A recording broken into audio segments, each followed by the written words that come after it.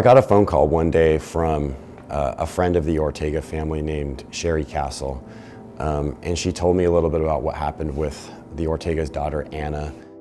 Anna Ortega had been diagnosed with brain cancer, and it was inoperable. They had to pursue alternative treatments, which were not covered by insurance. So they had a tremendous cost burden that they were facing. We picked a day to do a fundraiser.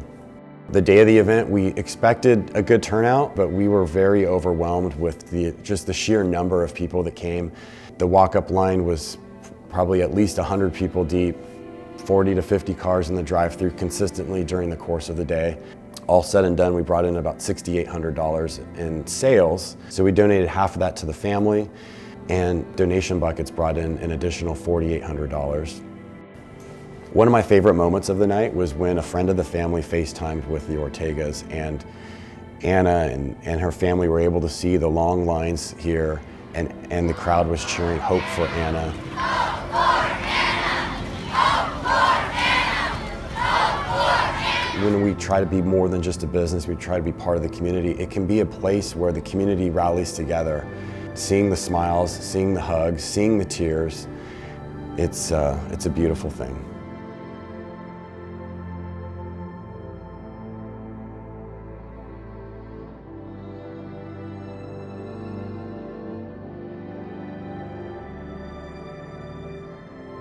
We had a couple here that were making party pack kits for us, and they couldn't keep up with the demand.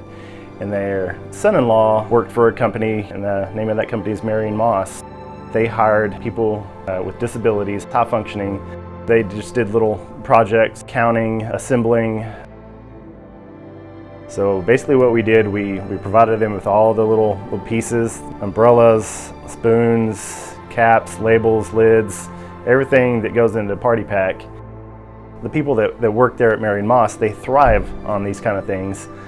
Just knowing that everything has to be the exact same, and if it's not, it throws them off, and everything has to be the same.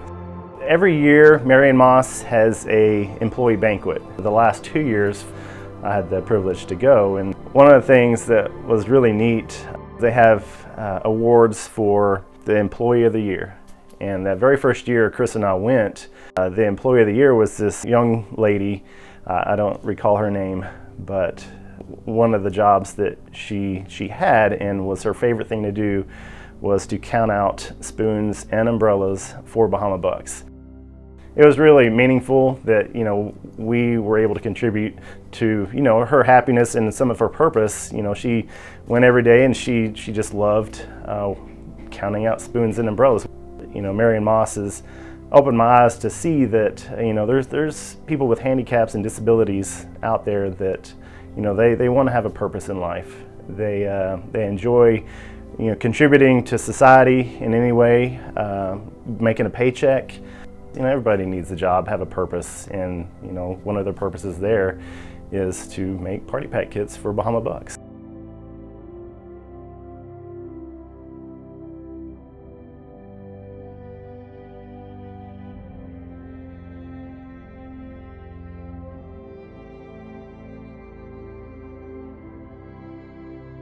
Well, it has not been easy, honestly. After second hurricane hit us, it was a great devastation. The store was pretty much damaged. I started visiting employees, not only to ask them to come to work, obviously, but to make sure they were okay, they were alive. When I managed to get a couple of them together, we prayed in front of the store. Every single employee helped us clean the store. Every single employee went the extra mile.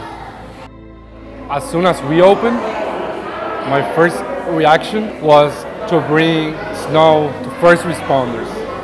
So we started looking for cops, ambulance, firefighters, everywhere, and we bring the snow. We went to every street light that had a cop helping, and we bring to each cop snow every day for like a month or so. They were very grateful. They even sent us a letter saying thanks from the mayor. We set up an area for people to charge their phones and to fill FEMA documents. and that obviously bring more people, but our idea was more to help than getting people actually. I did find a surfboard almost a mile away from the store. I decided to take it back and we put it in front of the store with a Sharpie, and people start writing very nice stuff like Puerto Rico strong, we're gonna get out of this, God is with us, a lot of very nice things.